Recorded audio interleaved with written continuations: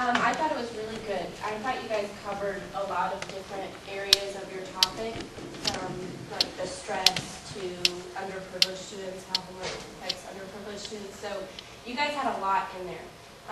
I would definitely say like you want to try to do the video because it is hard to like match your speech with your presentation, but you all did good, and I noticed that you were efficient at like pausing, especially you counting in certain places, so that like you didn't get ahead of yourself.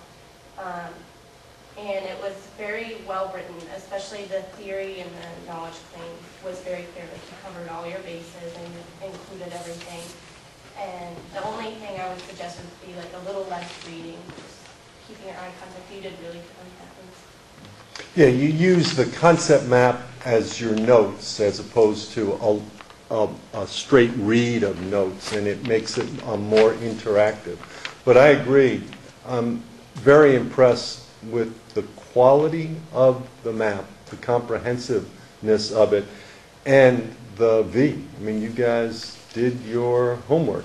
My only concern would be some of the, the contrasts in this room. Certainly we've got lighting issues today. But when you print this out, generally what you want to do is print it out in pure black and white so it's easier to see. Sometimes it fades, for the reader. But nice work, Nicole. I think excellent. And impressive content. Okay, do we go now to the no side? Homework uber alles. Uh-oh, what? All right. This is sort of a minor thing, but I think it was really good that you guys, under your principles, you underline certain things, like your certain key concepts, and you spaced it really well too, so it's easier to read, so that was wise of you guys. Also, there were really good quotes to match with your principles. You made sure that they lined up as far as what they were saying, and they enforced what you were trying to say, so that was good, especially as well.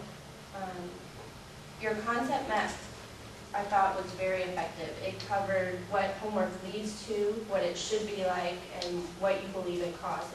So you covered different areas of your argument very well. Well done, Nicole.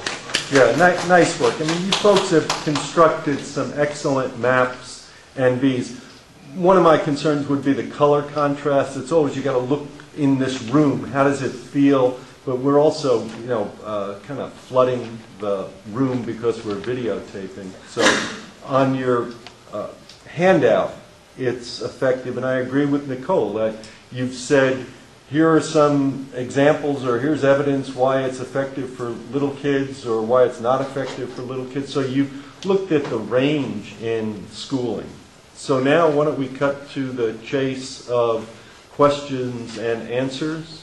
Anybody from the audience have question and answer?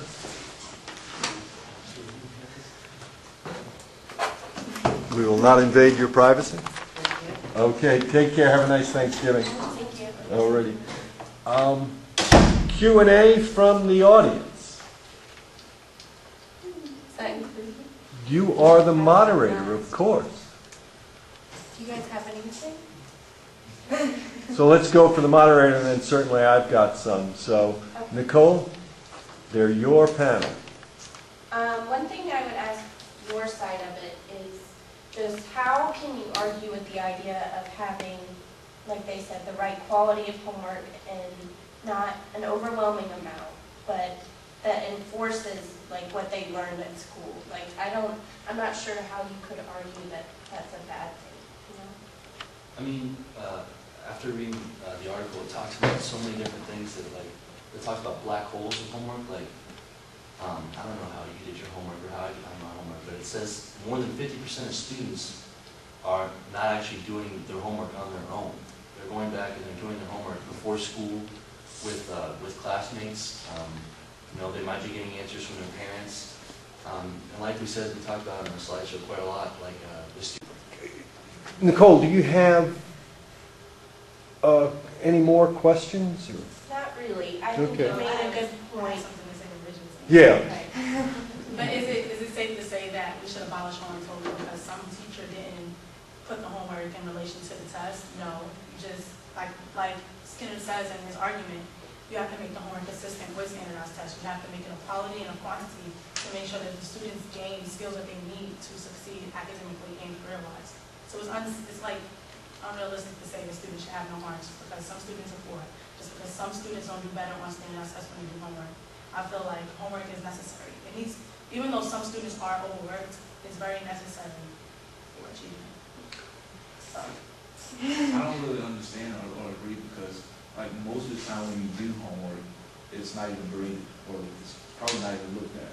I mean, there's no meaning out of it and you're just doing it. And some people are struggling with it and maybe had wrong answers that wasn't checked or corrected. Okay, then it would clearly be nonsense. It's also unrealistic if you. Yeah, where you get a check mark. Yeah. Yeah. I've Plus, been there and done that, yeah.